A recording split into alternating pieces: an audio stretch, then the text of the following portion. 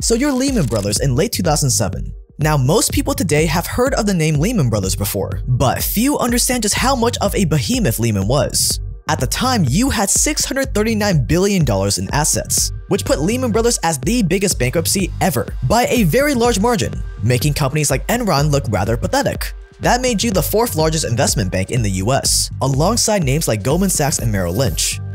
25,000 people worked for you all over the world. Some of Wall Street's brightest minds worked for you, and you have been in business for more than 150 years.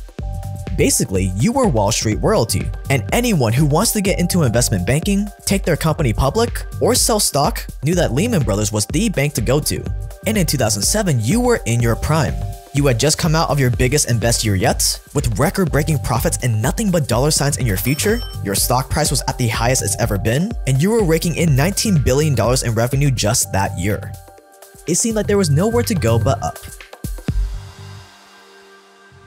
37 points or so. Apple shares are just getting hammered this morning. We're down by between 3 and 4.5, down 21%. Because we're now down 43%. What in the world is happening on Wall Street? 2-year no yields. Lehman Brothers is going bankrupt. But then on Monday, September 15, 2008, the world wakes up to the total collapse of Lehman Brothers. The investment bank that was far too big to fail files for bankruptcy at 2 a.m. on a Monday morning, marking it as the worst business failure in US history. And almost instantly, Lehman Brothers brings the whole world down with it. Say a lot of their customers are freaked out. Pressure, Yahoo down 8.5%, Cisco 6.5%. Down 9% today. The Xetra DAX over in Frankfurt is down by 9%. But why? And who was Lehman? Lehman Brothers suffering a spectacular downfall. Its stock at one point this year sold for $67 a share. Right now it's trading at just $3.65 a share. Lehman Brothers, a 158-year-old firm, filed It is for a bankruptcy. 2,200-page report, 15 months in the making. The fall of Lehman Brothers and the beginning of the worst financial crisis the global financial system achieved September 15, 2008 decades.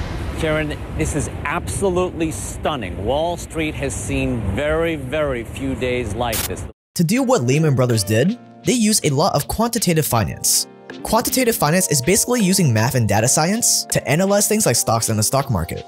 It's what every major investment bank on Wall Street uses to manage their investment portfolios. The people that do this are called quants, and they make very good money, $117,000 a year on average to be exact. And if you want to break into this very high-paying field, that's where Brilliant comes in.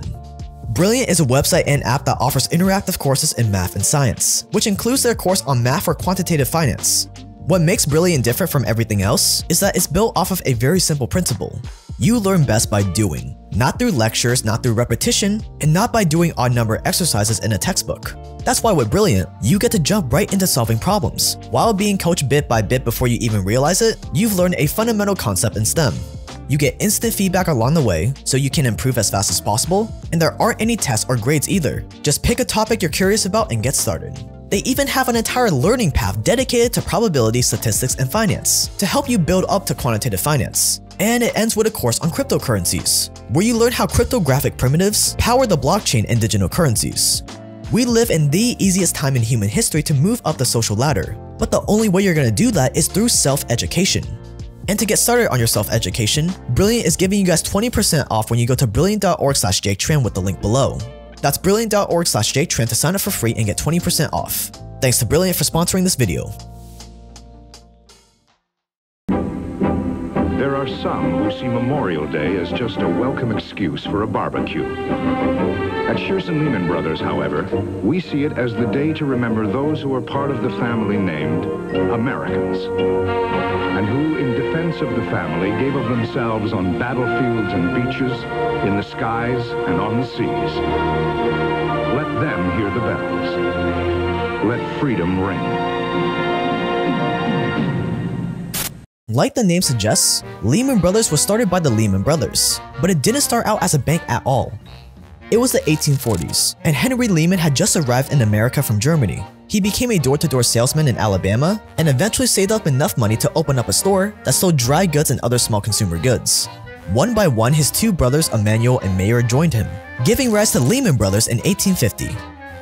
At the time, Alabama was a cotton farming state, and the Lehman Brothers quickly started accepting cotton as a method of payment for goods in their store. They would then sell that cotton to different buyers, which eventually became a business of its own.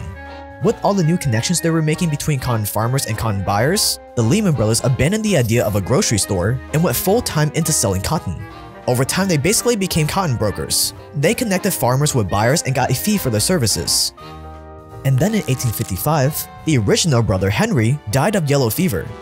So the two remaining brothers moved to New York to open up an office. There they helped set up the New York Cotton Exchange, and pretty soon they were brokering the sale of a lot of other commodities too. That continued for more than 50 years, and then they started moving away from commodities to more of investment banking as we know them today.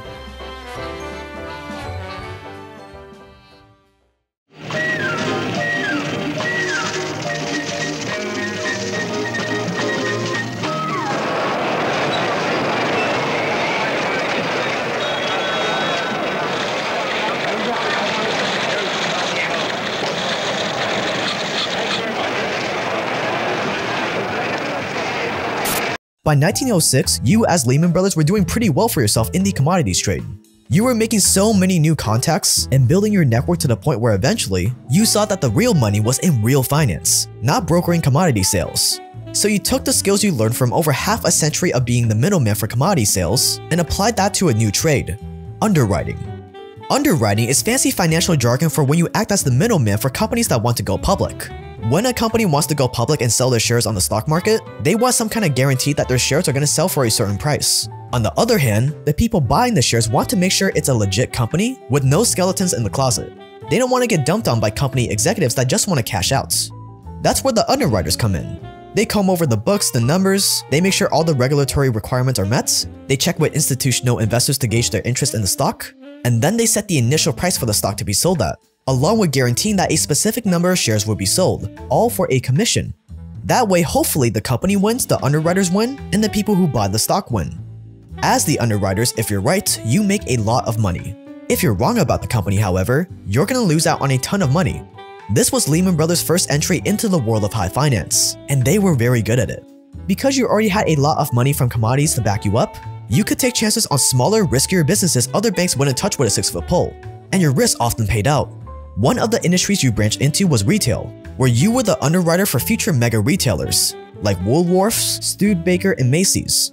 Over and over again, you move into a new industry and get lucky with companies that would turn into future major successes. You underwrote Paramount and Fox in the movie business, you branched into electronics companies, automakers, and at least a dozen other niches.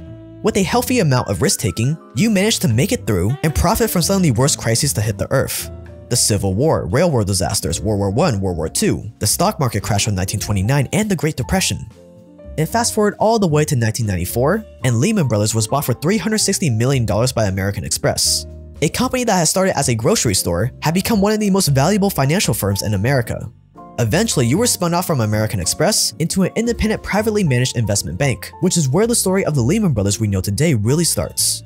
To start the new and improved Lehman Brothers off on the right foot, a lifelong employee named Richard Fuld was appointed to CEO. Richard, or Dick, started working at Lehman Brothers in 1966, when he was only 20 years old.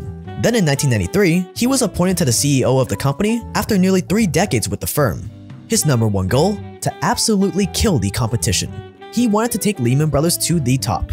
And he did it by borrowing a ton of money and taking on massive risks to play the market himself. His strategy was so successful that he ended up being the longest-serving CEO on Wall Street and expanded Lehman Brothers into Europe and the rest of the world.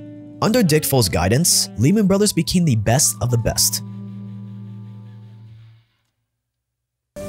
Some people see the sunset as the end of the day. Others see it as the beginning of an evening. We, however, see it as the start of a new day in Hong Kong, Singapore, and Tokyo. Expanding the horizons is capitalism at its best, and why you'll never look at a sunset quite the same again. In the early 2000s, the real estate market in the US and around the world was booming. This was because of low interest rates and a lot of incentives from the government, with even the President of the United States telling everyone they should be owning homes. Owning a home lies at the heart of the American dream. A home is a foundation for families and a source of stability for communities. It serves as the foundation of many Americans' financial security. More and more people started buying houses on mortgages because it was so cheap and easy to get into. You didn't even need to put much money down. So prices started skyrocketing, which led to people buying even more homes and banks issuing more mortgages. What resulted were ninja loans, mortgages to anyone and everyone with no income, no job, no assets, also known as subprime mortgages. If people ended up not paying back their mortgage, well, no problem. They could just take back the house and resell it right away since there was so much demand. And since these mortgages were so profitable, the banks who would issue these mortgages would then resell that mortgage to a bigger investment bank for a profit. For a while, it seemed like everyone was making more and more money. And that's where Lehman Brothers came into this equation. One of the ways Lehman Brothers got involved in real estate was through these mortgage-backed securities. But don't let this financial jargon fool you. Behind all the vague terms, it was actually pretty simple. Because the people who got a mortgage would be paying it off for the next 10 years or more, if you're an institutional investor, think pension funds, retirement funds, that's pretty attractive. In theory, mortgages gave you consistent, predictable, safe cash flow. That was the pitch. So investment banks like Lehman bought thousands of mortgages from these smaller banks that issued them. They would then package a bunch of mortgages together and then resold them as a mortgage-backed security. Pension funds, retirement funds, and other institutional investors would then buy them because again, it gave them consistent, predictable, safe cash flow. This business was so lucrative that you just couldn't help yourself, and at one point, you owned $76 billion worth of mortgages all over the US. But it didn't stop there. Not only was Lehman neck deep in the mortgage-backed security craze, you even borrowed a ton of money to start building commercial properties yourself, like hotels and residential complexes in the US and all over the world. By 2007, you were the biggest mortgage underwriter in the US, owning more than $22 billion in real estate. It got to the point where you had over $600 billion in assets with only $7 billion in cash. And it was working. Lehman Brothers shares were at an all-time high of $86, with a market cap of $60 billion. Your risky investments were obviously working, and all the other banks that were too scared to do the same as you were gonna get left in the dust. And it would have kept working if those bad mortgages didn't make up your entire foundation. The pessimist sees the glass as half empty. The optimist sees the glass as half full. We, however, see it as a way to quench your thirst, boil an egg, or make something grow. Seeing the possibilities is capitalism at its best, and why you'll never look at a glass of water quite the same again. Just as you hit your prime in 2007, something unexpected happened. Mortgage interest rates went back up, which meant it now costs a lot more money to get a mortgage. So the demand for houses nosedived, and with it, the demand for mortgages also nosedived. That would have been manageable if the people who already bought houses kept paying their mortgage. But there was another problem. Most of the mortgages, especially the subprime ones, were set at an adjustable interest rate. So as interest rates went up, the same people making the same income would have to pay a much higher monthly payment. So the people with no income, no job, and no assets but had a mortgage got squeezed and foreclosed on. This set off a chain reaction. Demand for houses plummeted, so the houses that got foreclosed on sat empty with no buyers. All the while, Lehman Brothers owed $44 for every $1 they had. Or in other words, Lehman had a 1 to 44 leverage ratio, while most investment banks had a ratio of only around 1 to 20 or 1 to the low 30s, which was still insane, but if any investment bank were to fall first, it would be Lehman. How much of my assets should be in cash? How do I know when my investments are working for me? How can the investment that was right for my neighbor not be right for me? The more serious you are as an investor, the more questions you have to ask. So if you've been asking yourself these questions, talk with us and invest your time before you invest your money. Shearson Lehman American Express and the serious investor. Minds over money. 2008 got off to a really bad start when one of your biggest competitors, Bear Stearns, crashed and burned first. They were eventually bought out by JP Morgan with the help of the Federal Reserve, but if you were worried before, you were in full panic mode now. By September 2008, Lehman reported a third quarter loss of almost $4 billion, and your stock experiences a free fall to $7 a share from its $86 high. And your best hope? A buyout or bailout.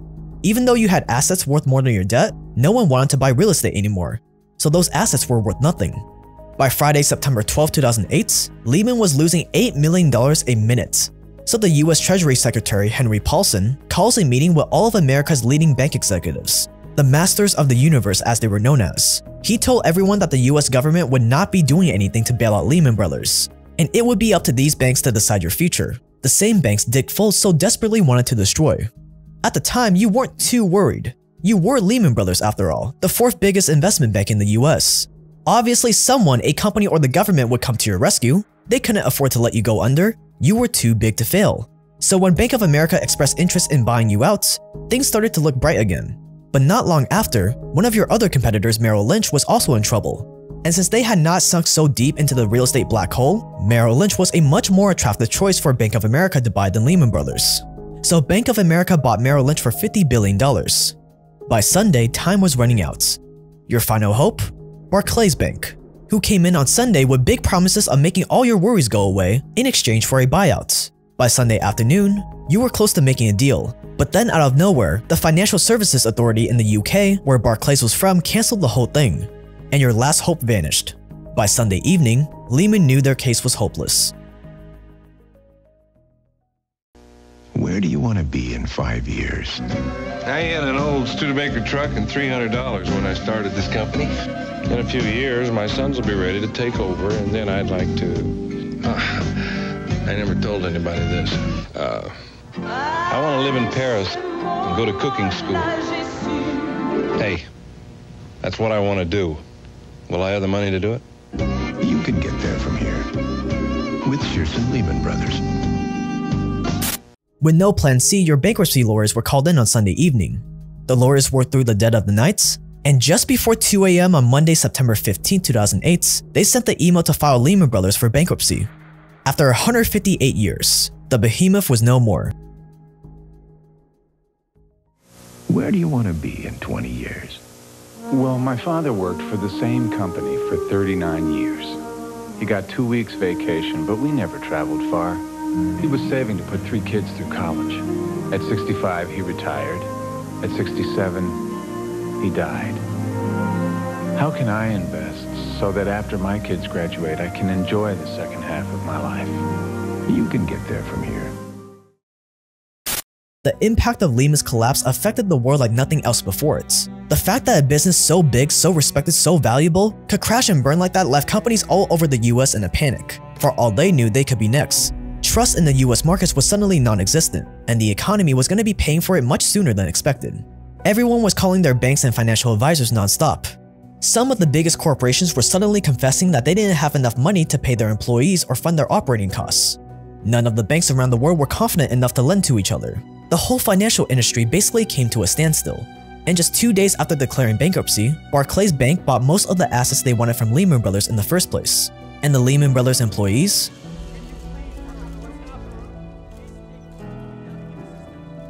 And Dick Fuld, Wall Street's golden boy, was suddenly unemployed. The 2008 financial crisis had finally arrived, and it was all triggered by Lehman Brothers. Today, Dick Fuld, the former CEO of Lehman Brothers, owns a company offering consulting services to high net worth clients. Lehman Brothers has become the scapegoat for the 2008 financial crisis. But the truth is, most of Wall Street was doing the same thing Lehman was doing, but they just didn't fall first. See, there are two sides to every hyper-successful person. What they tell the general public about their success, it's all about hard work, consistency, perseverance, and what they actually think and do behind closed doors when the cameras are off, like riding the hype of toxic mortgage-backed securities. Is I want to reach in, rip out their heart, and eat it before they die. The problem is you're never going to learn about how they actually operate unless you're already in successful circles, because it's not politically correct. Not that I want to hurt them. Don't get that, please, because that's just not who I am. I am soft, I'm lovable. Because if the elite did admit how they actually thought, they would be pillaged and sent to the guillotine. Or if you're Dick Fuld, you end up being the scapegoat in front of the entire country.